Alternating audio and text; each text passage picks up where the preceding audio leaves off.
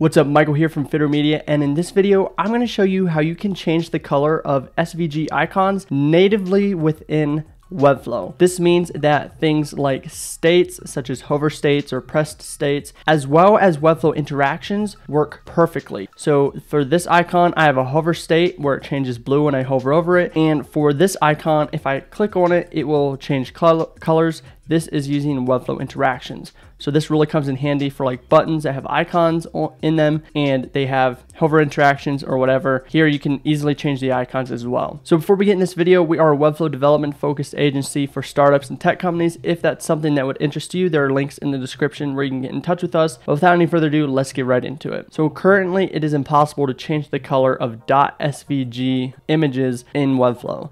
So we're going to have to use SVG code. Now, if you don't like custom code, don't worry. It's very, very simple, especially if you use Bootstrap icons. That's what I'm going to be using in this video, and it is super simple. All you have to do is go to Bootstrap icons. So the URL is technically icons.getbootstrap.com. I'll link it in the description below. And they have an entire library of icons, but you're not just limited to Bootstrap icons. There's tons of icon libraries out there. Feel free to use whichever one you want. All we have to do is pick an icon. So I'm going to pick this one icon. Also, you can search for icons on Bootstrap icons, but I'm just going to use this one. If we scroll down, you can see we have this HTML code. All we have to do is copy this SVG code, go back into Webflow, and all we have to do is drop in an embed block. So this is a custom code block. And then once that's open, all we have to do is paste in this code. If we hit save and close, you can see we have the icon in there perfectly. If I go to the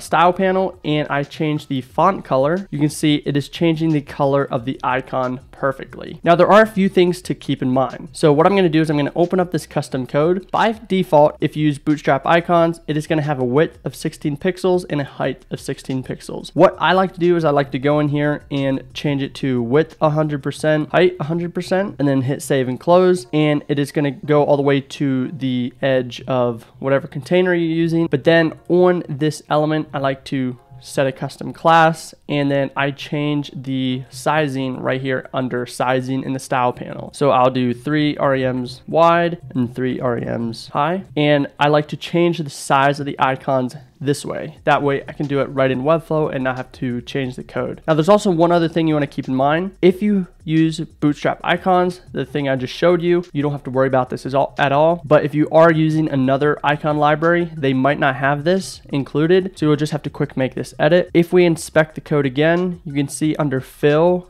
equals, it's set to current color with a capital C for color. This needs to be set in order for you to be able to change the color of the SVG icon within Webflow. So if you're using Bootstrap icons, again, this is already done for you. That's perfect. If you are using another icon library, just have to make sure that the icon's color is set to current color so that you can change the color in Webflow. So that is all there is to it. Now you can not only change the color in Webflow, but you can use things like hover states. So on hover, I'm going to change the color to yellow. If I preview the site and I hover over it, it changes to yellow perfectly. Also keep in mind that the color is being changed by the font color, so not the background color. If that was helpful, you can subscribe to see more videos like this one. Also, if you are looking for Webflow development or Webflow consulting, which is something we offer too, there are links in the description where you can get in touch with us.